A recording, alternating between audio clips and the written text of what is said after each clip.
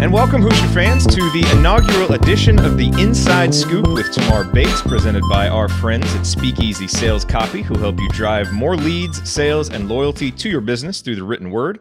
I'm your host, Jerod Morris, very excited to be hosting a first-of-its-kind show in the history of Indiana basketball, a recurring podcast interview series during the season with a current IU player, and not just any player. I think by this point, with a Bahamas trip in the rear view and Hoosier Hysteria mere days away, the star of the show really needs no introduction, but let's run through a few of the highlights anyway. He was a two-time All-State selection at Piper High School in Kansas City, Kansas, where he joined forces with his brother to win a state title. He then played his senior year at IMG Academy on a star-studded roster and was a double-figure scorer.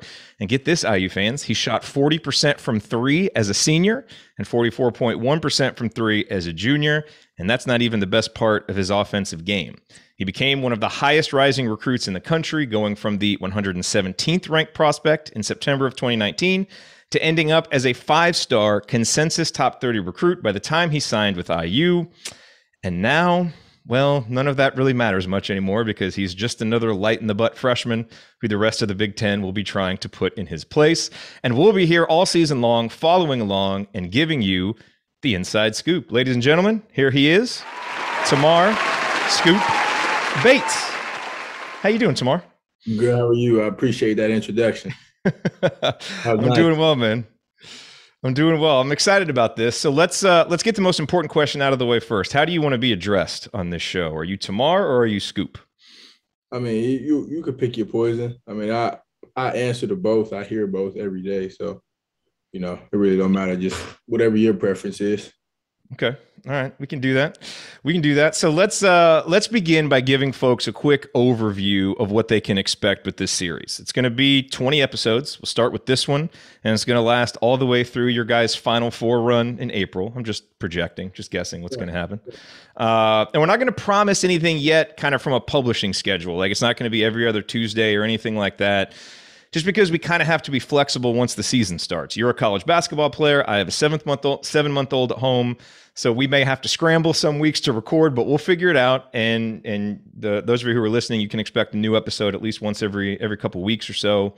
And it's going to live up to its name, the Inside Scoop. My goal here and the way I pitched it, Tamar, to you and your parents, is to take fans inside what it's like to be a highly touted freshman playing his first season at a basketball-crazy school like IU. I'm sure there's going to be ups, there's going to be downs, and we'll discuss it all and, try out some different segments, get to know you and your family on a personal level, do some fan Q&A, and, some other fun stuff along the way that we want to try. Those are my objectives. What are your goals for this series? What do you hope that IU fans take away from this? I say just to, really be able to get to know who I am, as an actual person, and realize that I am, just another regular, teenager, not a regular teenager. Obviously, I'm a student athlete, but, I'm a human. I have feelings, I go through the same, human things that everybody else does every day. So, just to, give everybody a closer look at, myself and the team and, just anything that they have ever been wondering about. Hopefully I can help clear that up. Absolutely. I mean, I think that's really the benefit of doing stuff like this. It's so easy as fans, you watch players on TV and you guys are kind of like just these two-dimensional figures that are just out there trying to win a basketball game. And it is kind of easy sometimes to forget, like you said, that you guys are your people with a lot of pressure on you, especially at a school like IU to perform. And I think the more that we can have conversations like this, allow people to get to know you, I think that'll really help. Yeah. As you may recall, Bob Knight famously said, "All of us learn to write in the second grade. Most of us go on to do greater things." And Coach was right about some types of writing. But today, we're talking about copywriting, the kind of writing that drives sales and builds businesses. And as another famous IU figure, Mark Cuban, likes to point out, there is no sport as competitive as business, which means you need a killer copywriter on your side to find your edge, dominate the competition, and rack up wins. Clay Manley from Speakeasy Sales Copy is that guy. Clay's an IU alum, a diehard basketball fan, and an award-winning copywriter whose words have been trusted by Petco, Marvel, Slim Jim, and beyond. So if your business could benefit from more engagement, leads, and sales, then check out Clay's copywriting and coaching services at speakeasysalescopy.com. And if you want to learn how to whip up your own sales-winning copy without breaking a sweat, Clay has a virtual copy coaching course that is tailor-made for you.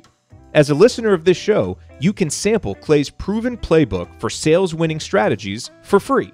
Just go to speakeasysalescopy.com/scoop to get your free copy of his Right to Sell Secrets guide.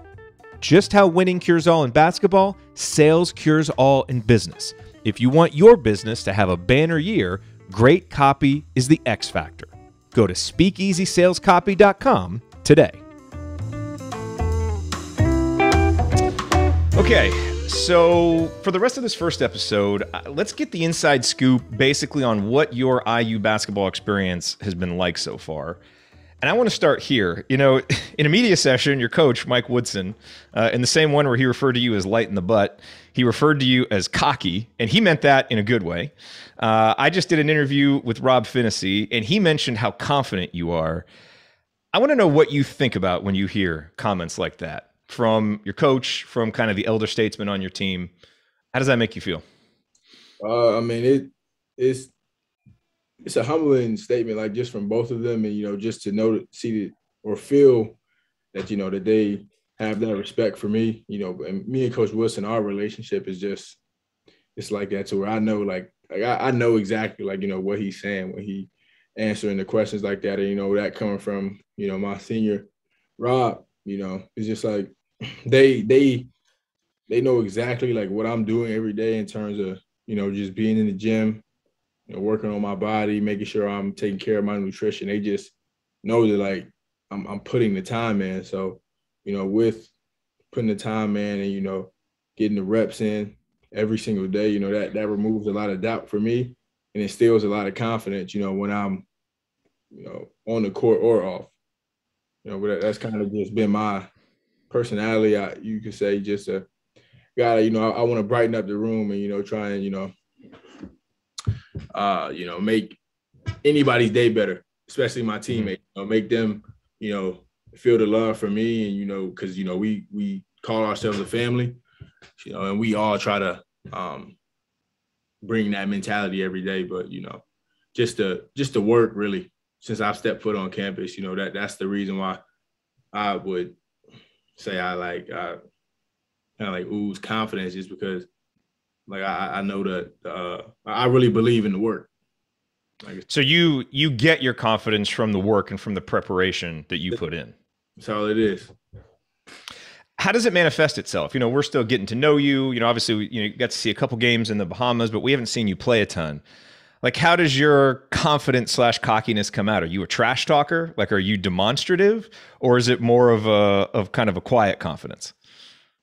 I can say it's a mix of both, because it's I've learned to tone it down in terms of the trash talking, because it's just I'll go out there and I'm gonna compete. That's what it's all about for me. I'm gonna compete, and if somebody chooses to trash talk to me, then now I got a problem to solve with you, and I might trash talk a little bit back and forth with them, but I've become really big on the mental part of the game and all that. So that's really why I've toned it down a little bit, well, a lot. But I guess you could say it's just the way I move and the way I talk to my teammates. The motivation. Just something that you probably wouldn't see usually from a freshman, coming in, just somebody that's not afraid to talk and lead. So I guess you could say that that's what I bring to the court. What's that like as a freshman? I mean, coming in with some of the accolades that you do and just your natural disposition, which is, I think, as you just said, to kind of be confident, to be outspoken. But you come into an established team that has a hierarchy, that has seniors and guys who have been around. How do you meld there? How do you try to pick your spots and ease your way in, or do you? Or do you just say, I'm Tamar, I'm going to kind of play my game and be who I am? Right. That was one of the main things that Coach Wilson told me from jump. He was just if you come in and be yourself, and do what you always done, which is, work and, play to your strengths, and don't try and switch it up.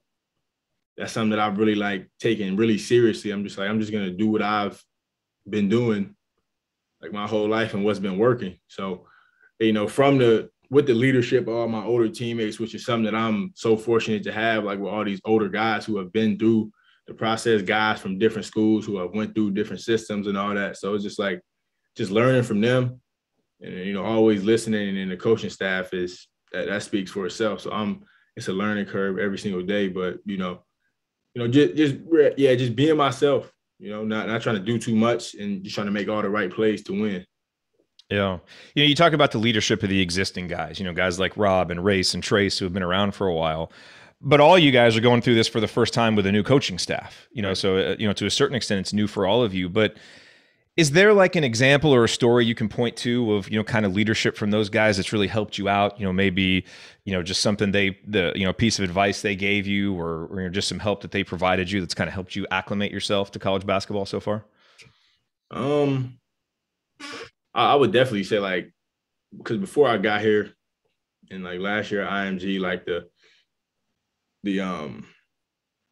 training schedules are pretty similar, but college basketball is a different level. So, you know, just being around them and, you know, them, like when I first got here, just reminded me to, you know, take care of my body, you know, go in and get treatment as much as possible, you know, just so I can be at my best, you know, every time we go out there and practice and then eventually when we got to play. But, you know, just taking care of my body, that's something that I've taken really seriously. And some of the, you know, the older guys have, you know, made sure that I was doing, and it was like, it wasn't really hard for me to, you know, to up the level of how I was taking care of my body. But, you know, just because that was something that I already wanted to do, but just them showing me and then talking me through it and, you know, like telling me what they've been doing, what's been working for them, you know, that's something that that comes to mind immediately. And then, you know, just when we're playing like in live play, like just giving me little nuggets and like just stuff that situations that they've seen tons of time on the floor, you know, just continuing to, you know, teach me, because I feel like you can learn a lot more from a player who's like been playing at this level than you can a coach, like just because like you do it. But it's definitely different with our coaching staff because almost everyone played too, but it's just like these are the guys that I'm playing with. So, you know, just listening and learning from them has been really good. You know, you obviously weren't here at Indiana the last few years, but I think from a fan perspective, it didn't always seem like a lot of fun was being had by the team. You know, and I don't know what kind of sense you've gotten just from talking to guys, you know, kind of what it was like before, but it's been kind of a theme of the offseason is having fun and kind of the environment's different and things have changed under, you know, with the new staff. What kind of sense have you gotten for how different things are now than maybe they were the last couple of years? Well, being a freshman, like being with, like, I'm like the first like wave of players like that are playing for Coach Woodson. Like this is all I know. Like just like good, like great vibes every day. You know, Coach Woodson is one of the most positive guys I've ever met. So, you know, and like they'll like talk about like how it's been like in the past, and like just like everybody was kind of like looking over their shoulder, or, you know, just didn't feel as comfortable as they have in the past. But, you know, Coach Woodson and him bringing his staff, and it was kind of like a deep breath. Like it was like we can, you know, be ourselves, and, you know, we can have fun with it.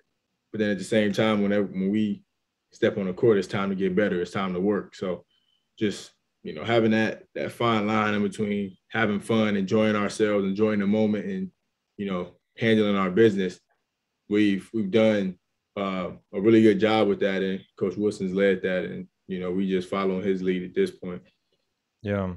You know, and you guys had the great opportunity to go to the Bahamas, which allowed you to practice more and then to kind of just go on that trip and be together and have that shared experience. What were your biggest takeaways from that trip? I say the first thing is that I thought we were gonna have a really good team, like when I first got here and just saw all the guys, but when we actually like got in actually playing someone else other than ourselves, it was and I'm like, I'm looking at the team and I'm looking at the bench. I'm like, we're deep. Like we can go really deep into the bench and you got a good starting group and you got guys coming off the bench who can start. So it's like, I'm like, wow, we got a good team. Like we got a lot of guards. Like we just have somebody good at every position. Like we have what it takes to, do what we want to do at a high level at every position. And then, just, I don't know. I mean, just seeing, because it was the first time the coaches were like coaching together and they handled that really well, and I felt like it was really good for the team, like for us to, get out of the country, enjoy each other, learn some more about each other. And I feel like that was really good for us going into the season because it gave us some film to watch and, just see how we look against somebody else other than ourselves. Because I don't know if there was any other college basketball teams who were able to actually play someone else in the summertime. Yeah. Now I'm sure you came in with some preconceived notions of certain players. Like I'm sure you'd seen Trace Jackson Davis and here's an All-American level guy, and I'm sure you thought he would be good. But some of the other guys I'm assuming you might not have known a lot about. Is there anybody who's really surprised you where you're like, dang, that guy's better than I thought he was? Of your teammates? Everybody has they've went past what I imagined, them to be. Yeah. I would say the guy that surprised me the most, I would say Rob. Really? Rob from a guard standpoint. Because I had seen X a little bit, just from watching Pitt, just watching basketball, and because I didn't watch too many Indiana games, but I knew Christian because he was in my class before he classed up, and then I knew of Trey and Anthony and some of the other guards and some of our bigger players. But I would say Rob. I didn't really, because I didn't really know him before I came. And when I got here, we playing in the open runs. Even my dad was saying something to me. He was like, Rob he's good. He's a really good guard. It's somebody that I've learned a lot from. We work out a lot together. Really? And that's kind of my big brother type deal. And I hang out with a lot of the older guys because I know that they have a lot of knowledge just to give me. So, but Rob is somebody that definitely surprised me, and I'm fortunate to be able to play with him. That's excellent. That's going to be music to a lot of IU fans' ears. He's obviously been here for 3 years and kind of had some ups and downs. But I think everybody's really, really hopeful that he's going to have a big senior year. So that's good to hear. Yeah, he's in a really good space mentally right now. Again, taking care of his body piece, he's been doing a great job with that. And then, I've just been tagging along with him. But, just the work that we've been putting in, our mind, our body, our spiritual. He's just in a really good place right now. So I'm expecting a big year out of him as well. That's great. But Clif Marshall is going to love listening to this podcast if he does, with all the talk about taking care of your body. His lessons are clearly sinking in. What's it like with Clif? I'm sure, you probably, when you're out eating meals at the Bahamas, you get some side eye from him if you have too many carbs on your plate, that kind of thing. But he really seems to instill that in guys, the importance of what you eat and how important it is to not just lift weights and run and do all that stuff, but also just what you put into your body is important too. Yeah, Coach Cliff's a great guy. He brings great energy every day. Somebody that I can just go in his office and we can have a conversation that's not about anything related to sports. I can just go sit down and, talk to him man to man as I can do with everyone else on the coaching staff. But, Coach, we spend we probably spend the most time with him. Actually, that's your strength coach usually who you spend the most time with, and he's done a great job with us. We go to church with him, but as you said, how much he preaches taking care of our bodies and putting the right foods in us. And well, for me, I need to gain weight. So he's not looking at my place and I got too many carbs. I guess that's true. you get some more. That's true. That's a good spot to be in. He's a great guy. He's been here for a while as well. So, he knows a lot, and he's he's really good at what he does. The Inside Scoop is also supported by Future Freedom, an online education library that will give you the latest thinking on how to build an exceptional business and lifestyle by embracing change instead of dreading it. As you may have noticed, the future is coming at us faster than ever. That means accelerated change and disruption. It's easy to understand why that makes many people fearful. But as a source of opportunity, nothing beats change. With artificial intelligence and other emerging technologies threatening both the quality and quantity of traditional jobs, you need to think about how to make technology work for you instead of you working for it. At Future Freedom, my business partner, serial digital entrepreneur Brian Clark, the founder of Copyblogger, Unemployable, and Further, introduces you to our personal enterprise approach to succeeding in the emerging creator economy with his brand new free course. These 5 free lessons will empower you to create your ideal future on your terms. Why it's time to think differently about your career. How a personal enterprise builds progressive wealth. The art of anticipatory thinking. How to build the base of your personal enterprise. And finally, how to unretire and travel the world. To get started with this free course today, go to assemblycall.com/FF. That's assemblycall.com/FF. That link will redirect you to Future Freedom, where you can sign up in one step. Full disclosure, I am part owner of Future Freedom, so if you want to see what I'm up to when I'm not obsessing over IU basketball, here's your chance. Once again, it's assemblycall.com/FF. Well, I tell you, if you're trying to gain weight, Bloomington is a great city to live in because there are some amazing food options in Bloomington. Yeah. So I'm curious how your transition to Bloomington has been, and if you found any favorite spots yet in your ventures out in the city. The restaurant that I've been to the most is Malibu. That would bring me out on the visits with the recruits, and that's definitely a place they go every time. But I've been there, I found some little spots. I don't know, but Malibu is definitely my favorite right now. That's my favorite little restaurant. Yeah, and you're living in Evolve, right? All the freshmen live there. What are the accommodations like? Are they as good as they've been promoted? Yeah, I don't really use everything else that's downstairs, the gym and the pool, the weight room, just because we have everything over at Cook Hall. But yeah. Nice place to live, though. And you and Logan are rooming together? I'm actually with Miller and Mike now. Oh, you are? Okay. Gotcha. So, it's interesting. I told you I did an interview with Rob, and, I asked him, kind of something that he had learned that surprised him. And one of the things he said, when he was a freshman, the freshman didn't live at Evolve. He lived in the dorms for the first year. And he says, looking back on it, he really appreciates that first year, living in the dorms, even though the accommodations weren't as nice, just kind of getting to meet some of the other students, maybe outside of the cocoon of being an athlete a little bit.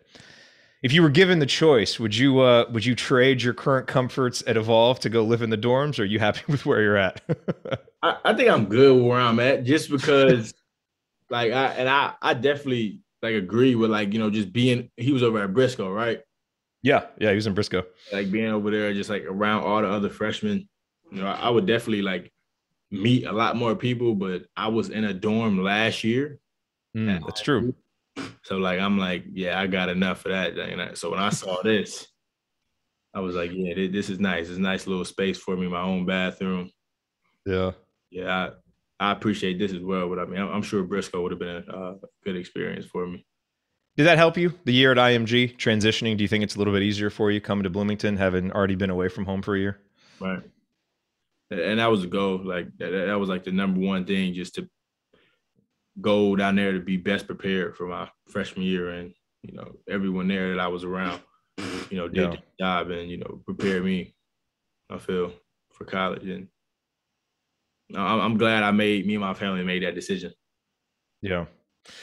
Well, right now is kind of the calm before the storm. Practice hasn't started yet, but Hoosier Hysteria is coming Saturday, October 2nd. It'll be here, your debut at Simon Scott Assembly Hall in front of Indiana fans. Do you know what you're going to be doing yet at Hoosier Hysteria? Are you part of the dunk contest or the skills competition or any of those things? I'll be in the three-point contest.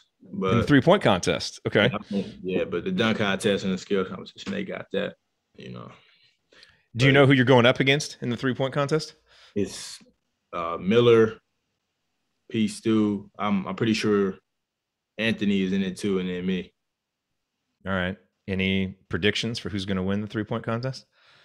I mean, it's only right that I say me, but I know everybody's going to shoot the ball really well.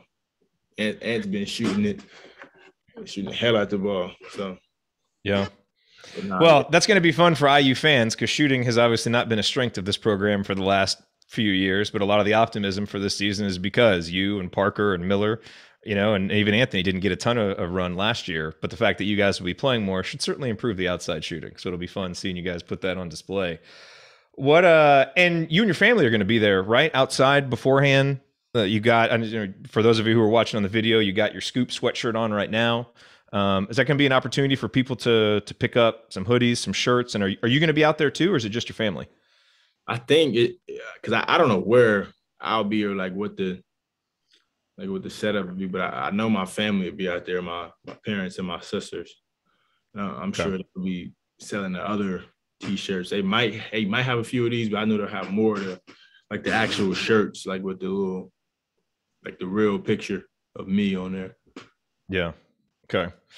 So, all of you who are going to Hoosier Hysteria, definitely look out for that. What do you think it's going to be like to hear your name called and, hear thousands of fans at Assembly Hall go nuts? It's going to be special. Because, we all spend a lot of time in there and it's just been empty. And, we're practicing or I'm working out in there. I look around the whole arena and try and imagine what it'll look like, what it'll sound like, but I know my imagination doesn't justify it enough. So I don't know. It's definitely gonna be a really good experience. We're gonna have a lot of fun with it, but I'm excited to, get all the fans back in there, hear my name called over the intercom and, just go out there and have some fun. What do you feel, if anything, when you walk on the court at Assembly Hall? To fans, obviously, we look up and we see the 5 banners, and those are all really special to us. But obviously, Indiana hasn't hung one since 1987. And a lot of people are like, recruits these days, they don't care about that. That doesn't mean anything. What about you? A freshman who's coming to Indiana, what does that mean to you to look up and see those banners and kind of know the history? Does that mean anything, or is it too ancient at this point to really be meaningful? I mean a lot. Just know that, I'm playing at the same gym that, Coach Bobby Knight was in. Again, he was the center of basketball for a long time. And the fact that Coach Woodson played for him, there's no way we can not care about it because, he talks about it and he lived it. So it's he's instilling that same passion into us. And, coming in, I'm just Indiana has had some really, really good players, really good coaches. So now I'm just trying to, build upon that legacy that was already here before I even stepped foot on campus. Yeah. All right. So last question for you. What are your goals for this season? And, personal team goals. And are you a goal setting guy? Do you write out specific goals that you want to accomplish before seasons begin? I do. And I would say I'm a goal hunter. I'm gonna go get it. I'm not just gonna set it. I'm gonna go get it. I'm gonna go snatch that. But we want to win, and we want to win at a high level. We want to win the Big Ten. We want to win the Big Ten tournament, and we want to go get a national championship. This isn't the way we've been looking at it. It's this isn't we'll wait 2-3 years. And Coach Wilson says that all the time. Next year, the year after that, it's not promised to him. So we want to do what we can and what we want to do this year. We want to, get straight to it. And obviously, I want to win the freshman of the year, make an all-conference team. But the team goes, winning You know, that kind of like solves everything. You know, basketball is more fun. Any sport is more fun when you're winning. You know, so you know that's the goal, just to win and, you know, do it at a high level. You know, do it together and do it the right way. You ready for practice? You ready for practice to start? Yeah. Yeah. Like, we've already been in there, like, but it's not, having been like the full time. Like, we've had some of those 2.5, 3 hour practices. Like, we had some before the Bahamas, so I'm ready for those to get back started up again, and, you know, we get going in the season. All right, man. Well, hey, I'm excited for this series. I think this is going to be a lot of fun. We'll put some good episodes together for folks, give them some insight, and just kind of share your journey as we go through this freshman season. So I'm really looking forward to it. Me as well. All right. Well, good luck at Hoosier Hysteria. Have fun. We'll be cheering for you at the 3-point contest. Really, we'll be cheering for everybody. We just want to see shots go down. All shots. Let's see them all go down. But have fun, man. And we'll connect soon for episode number 2. All right. Cool. Thanks, Tamar. Yep. Okay, well, that was episode 1 of the Inside Scoop with Tamar Bates, presented by Speakeasy Sales Copy. Remember to go to speakeasysalescopy.com to check out the copywriting and copy coaching services that can help your business drive sales and dominate the competition. That's speakeasysalescopy.com. And hey, if this is your first time listening to the Assembly Call, be sure to check out our other IU basketball content too. We host a live show talking IU hoops every Thursday night, and we host a live post-game show immediately following every IU basketball game. Check it out at assemblycall.com. My thanks to Tamar Bates for his time and insight, and to Bob Thompson for creating our theme music. And of course, thank you for listening. We'll be back soon with another edition of the Inside Scoop. Until then, keep your elbows in and your eyes on the rim, and go Hoosiers.